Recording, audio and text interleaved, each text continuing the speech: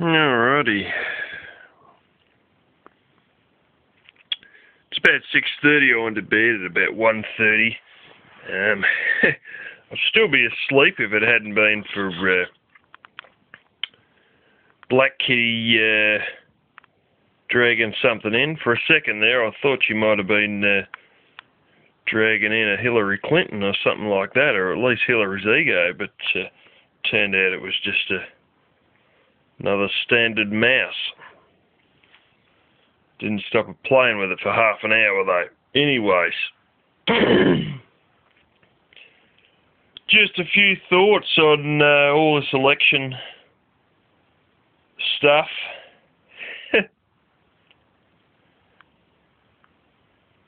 You know, they always used to say that Hitler was the master of propaganda. Oh, I tell you what.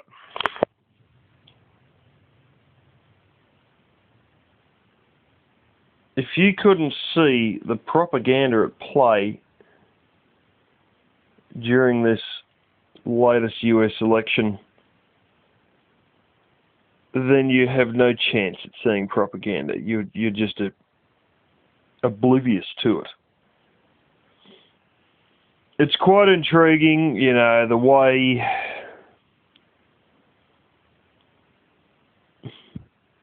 if you've got half a brain connected, the way that the whole establishment works. The media is a large part of the establishment. Now, with Hitler, he actually had the power, obviously, to just say, you're not going to print that, and that's pretty much what happened. And in fact, I think it was the SS, and, well, it would have been Goebbels, actually, who had control of all that business.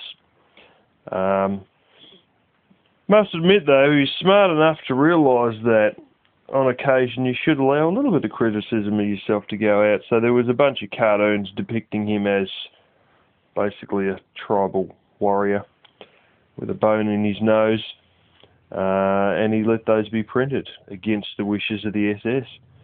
And anyways,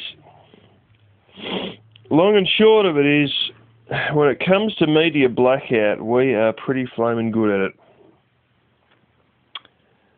The mincing of stuff, the taking of out of context and all this sort of business, it was remarkable. You know, the stuff I saw there 11 years ago, 19 years ago, 25 years ago, that they would pull out of the archives and play on TV like as though it had some relevance, some realistic context to what Trump was doing today, so to speak. You know, as in what he said 19 years ago, what he said 25 years ago had some realistic bearing on his position now. And some of the shit that Hillary Clinton would say only 6 months ago was just not even mentioned. It was just buried. It simply just did not appear. The old, I keep a bottle of hot sauce in my pocket so I appeal to black voters and stuff like this. You wouldn't see that on mainstream media. Not at all. I know in America you might have seen certain things more and other things less, but I'll tell you one thing for certain, we saw less over here. And as a result, there was a lot of strange shit that people would say here that you probably couldn't even understand them thinking in the States. One of the ones that was pervasive over here that I kept coming across was, Trump's going to start a war. You've got to be shitting me. You're talking about a guy who, in so many levels, was non-interventionalist so many times in so many statements. You know, let Russia deal with ISIS was one of the early things he used to say. You know, and all this, you know, stuff of not wanting to stick their nose in everyone's business, all this talk of either you pay us for our troops being in your country or we're pulling out, you know, particularly thinking of things like South Korea and things like that. And all they kept saying to me over and over was, oh, but Trump's going to start a war. Trump's going to start a war. Trump. And I said, are you joking? I said, he's non-interventionist. I said, prior to World War II, now none of them would know the history in the United States outside of, Abraham Lincoln, KFC and McDonald's, you know, honestly. I've seen British people say that America's a democracy. No, it's not. It's a republic with a constitution, with rights built in. You know, it's not just standardised democracy in that specific term as, you know, many other countries understand it. It is in its system of voting, but not in its actual parliamentary system, because you've got rights that are set in stone there. You know, if you want the honest truth, and it's actually been tested in court, and it's sort of obvious when you come over here, we don't have freedom of speech. And there is a particular radio DJ who they don't like, who keeps bringing up the fact that we don't really have a sex offenders register. And, you know, he's been put in jail about 4 times for what he said on the air. Anyway, getting back to the point,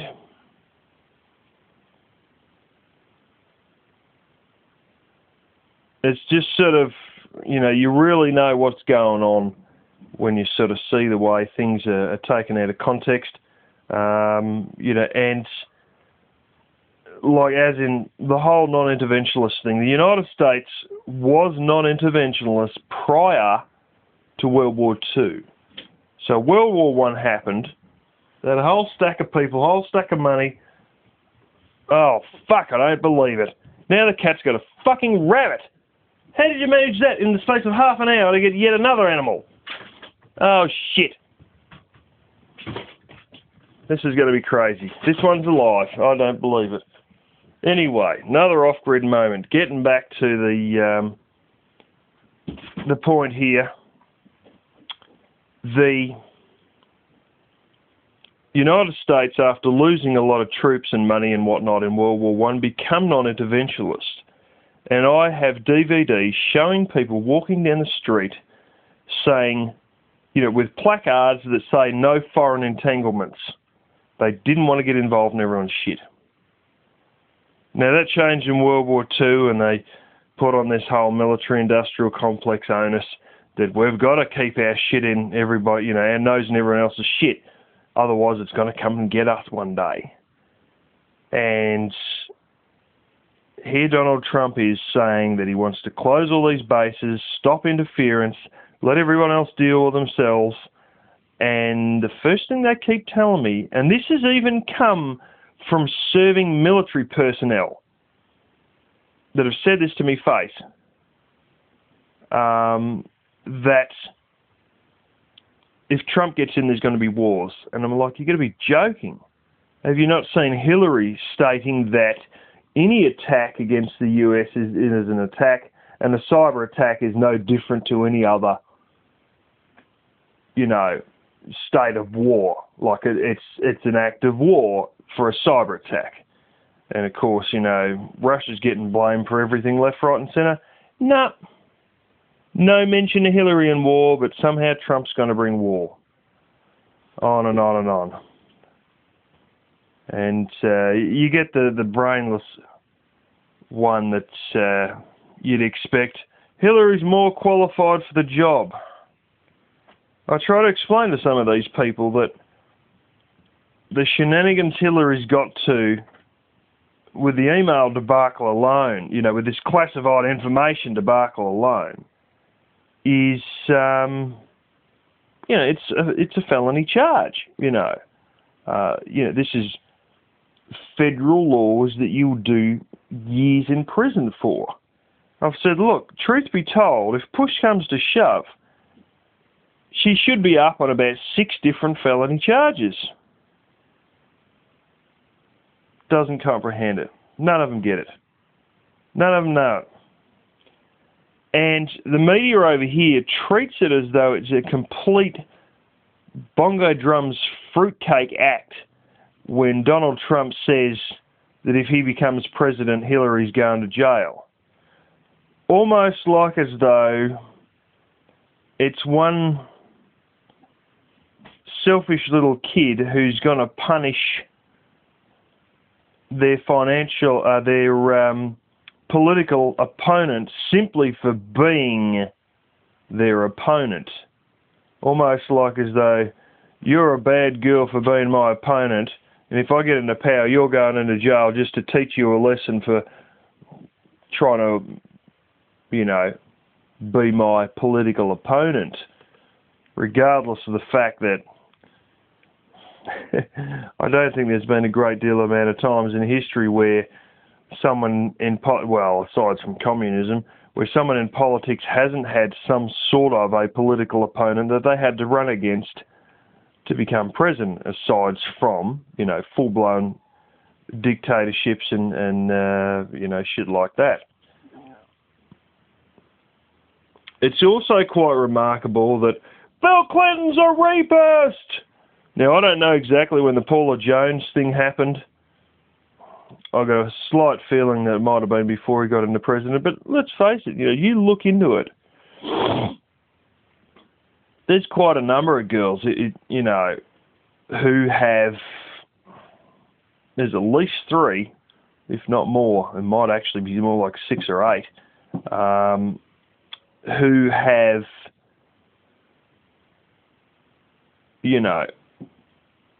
been raped by him. As simple as that, And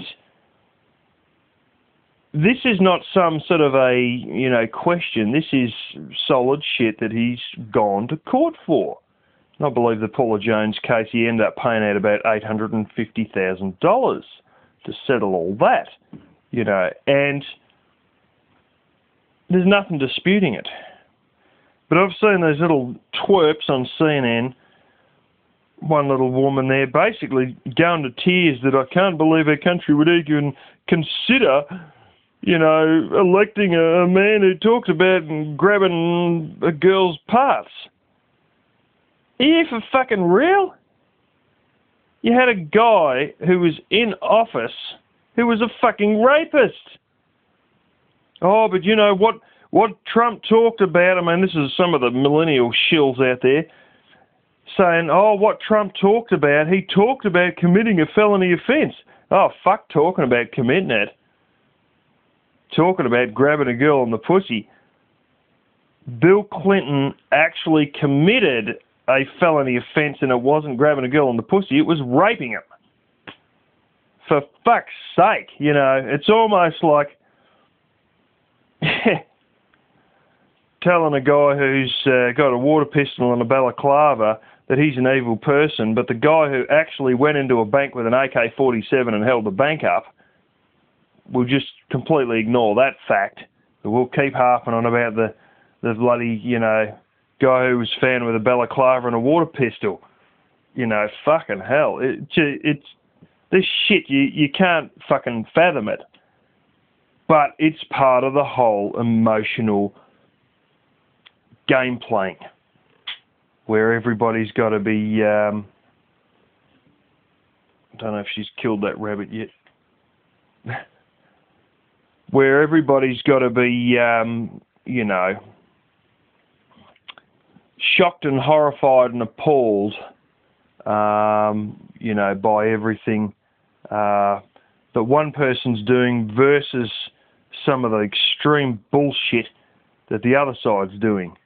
And you just sort of got to get carried away with the emotion of the allegations and recordings of one person versus the actual convicted, had their day in court offences committed by somebody else, And Oh, but Hillary hasn't committed any crime. They usually then turn around and say, yeah, well, she has, and this is the point. Both of them have, you know. But Bill's seen court for his crimes, well, you know, most of them. Well, the ones that we know of anyway. But Hillary, you know, it's solid shit right there on the table. Busted doing things, in one case, what's, you know, classed as outright treason, and nothing happens.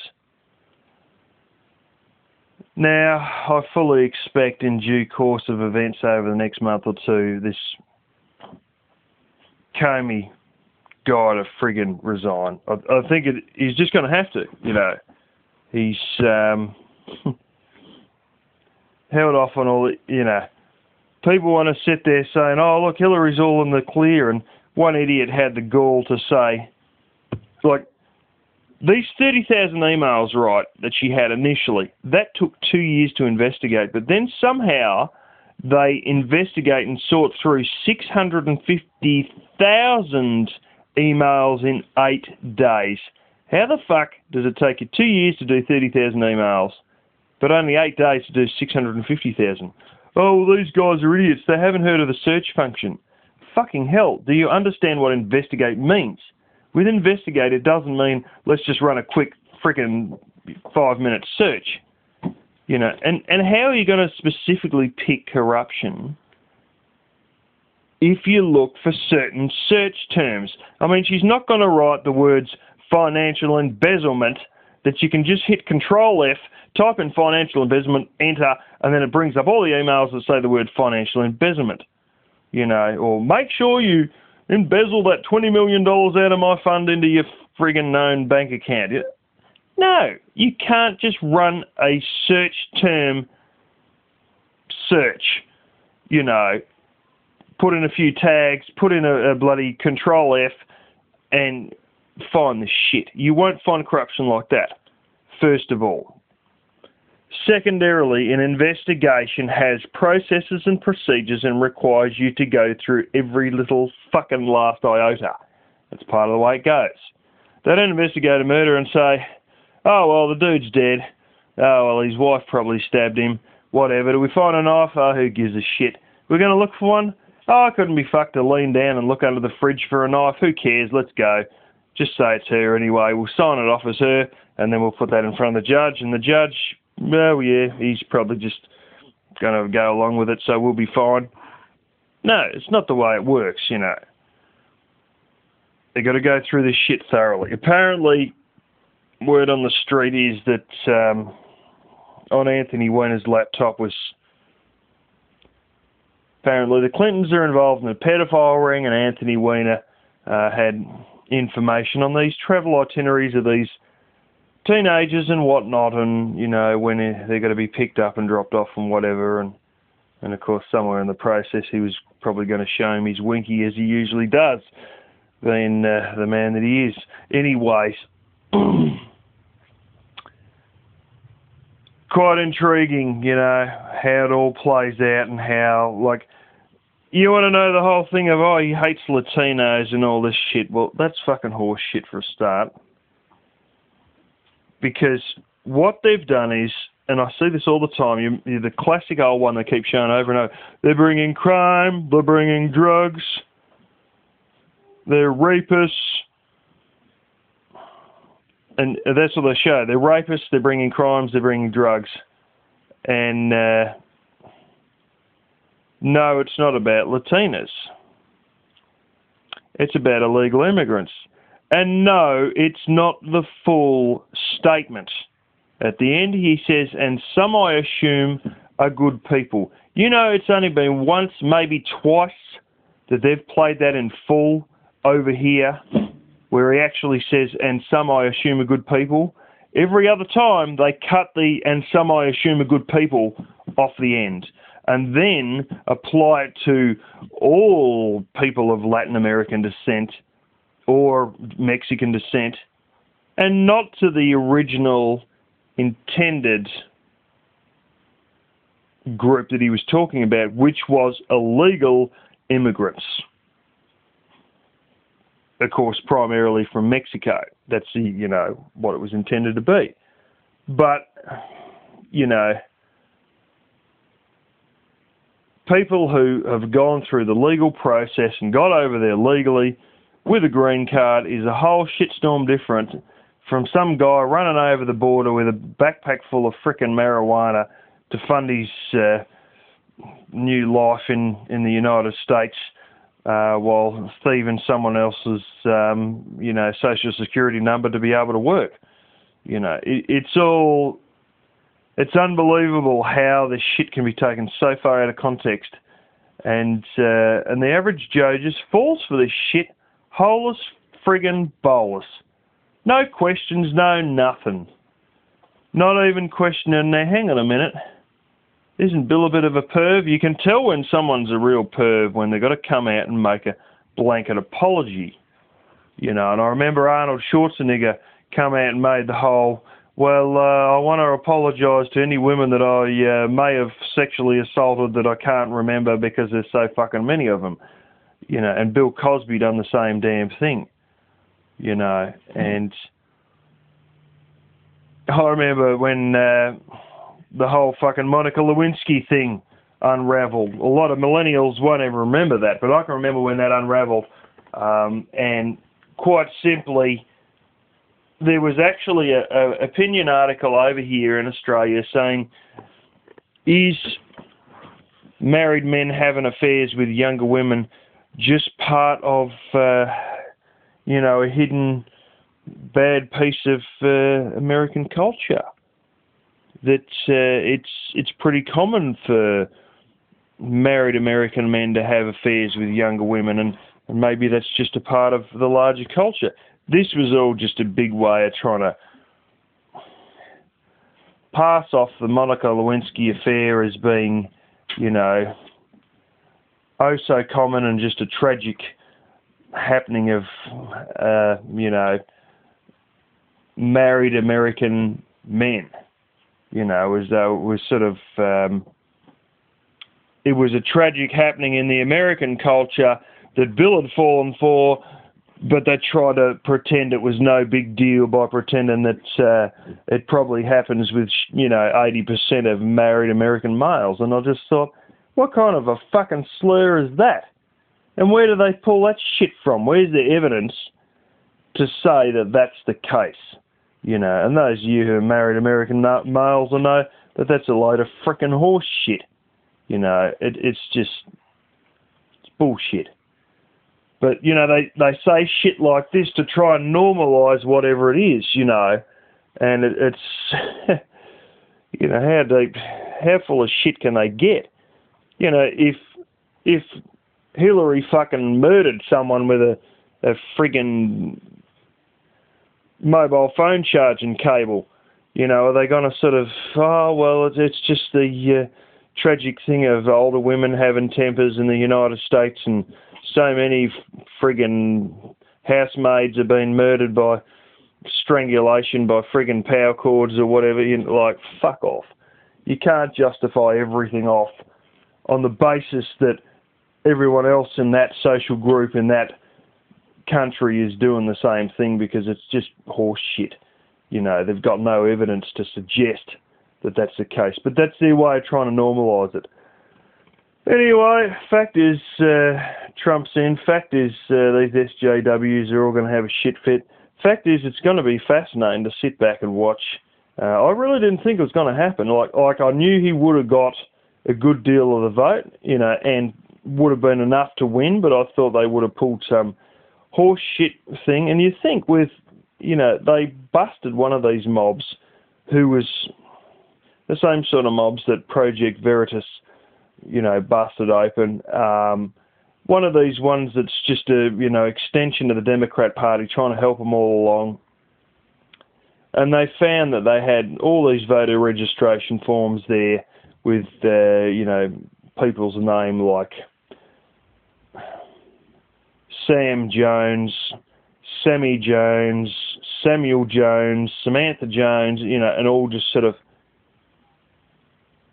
trying to make as many aliases as they could out of the one name to get one person 3 or 4 votes, And with all this shit and with all these sheeple believing all this fucking hogwash that kept getting said about Trump while they didn't show anything about Hillary, hell, they couldn't even show the full scenes of her just about tripping over and going flat on her face on fucking TV. You know, they would show one that was so edited that you wouldn't actually see the main fumble and stumble. You'd only see, you know, the little bit of a jolt beforehand because it was so heavily fucking edited, you know.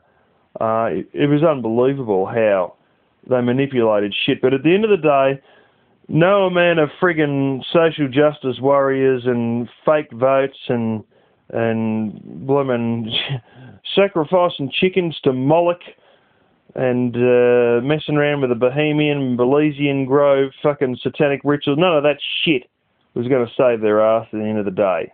You know, and there's talk now they're going to pull a financial collapse. And you know, you look at Brexit. You know, look at the fucking bullshit that they're going through there. Nigel Farage could straight up say that they were going to be better financially without the EU.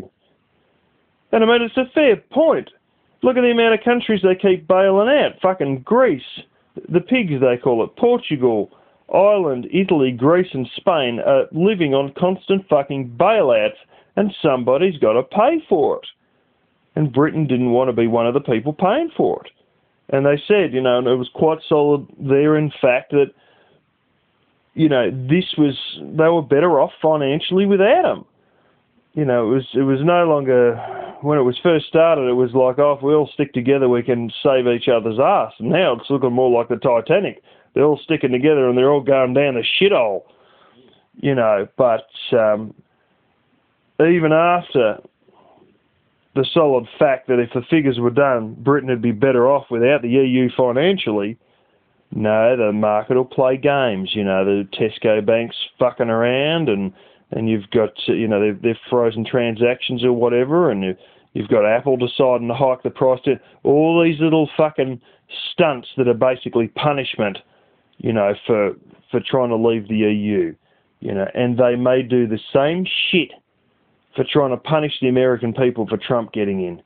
But you look at the stagnation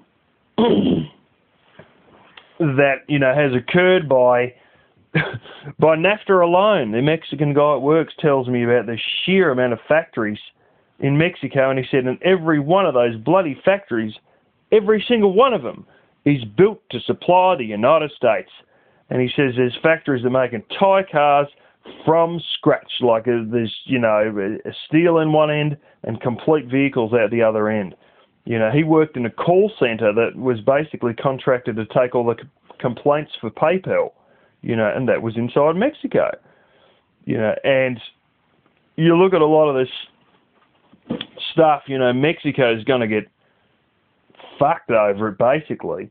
They're going to lose so much stuff, factory-wise, and so is China, you know, and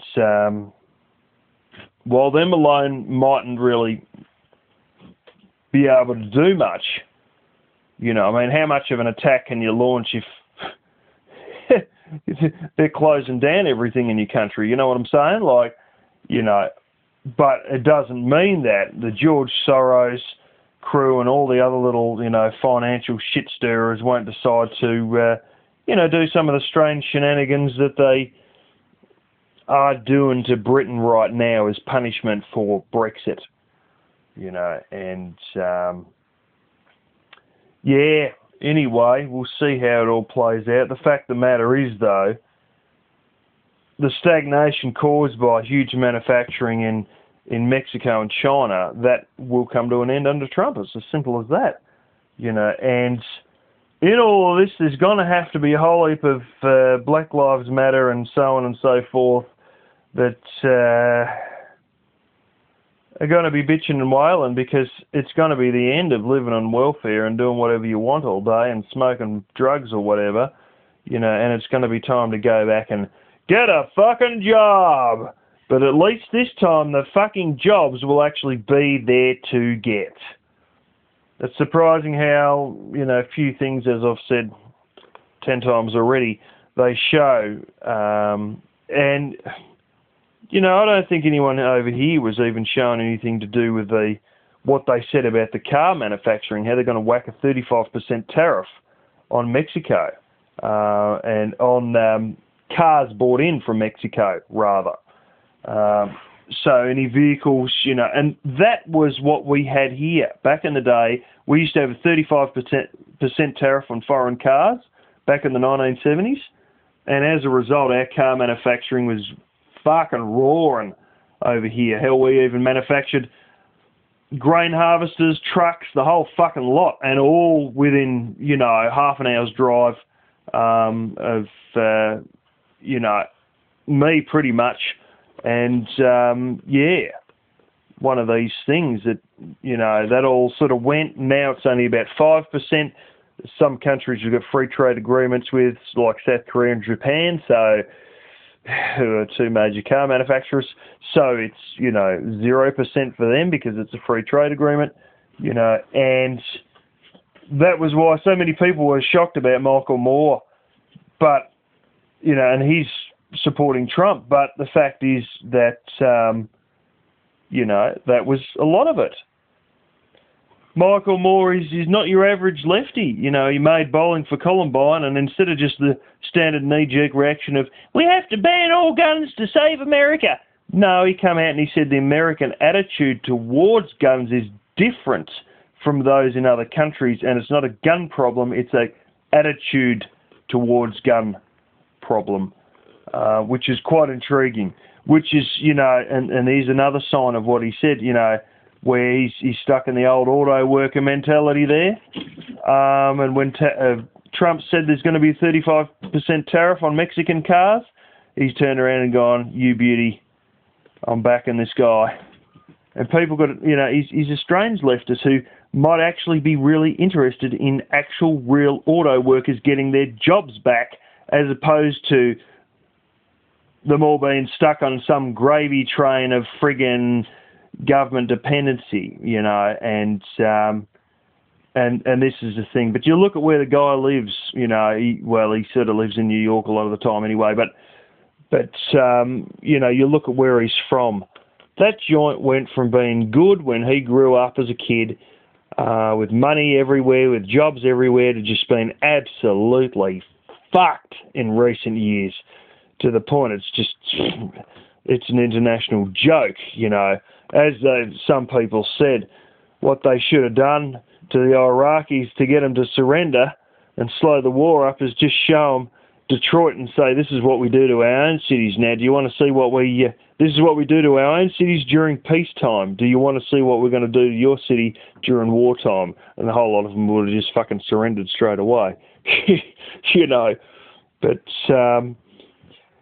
yeah, you know, this is one of these things that it's a dead-end existence on government welfare. You know, I've spent a long enough time on it myself since the GFC, you know, and I've spent a number of years on it as a young, lazy man as well in my early 20s.